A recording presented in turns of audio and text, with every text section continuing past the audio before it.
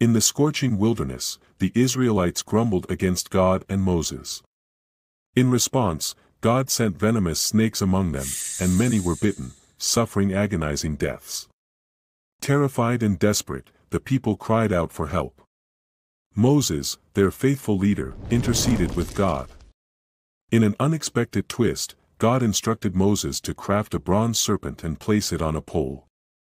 Moses obeyed, and as the people, dying from snake bites, gazed upon the bronze serpent, they were miraculously healed.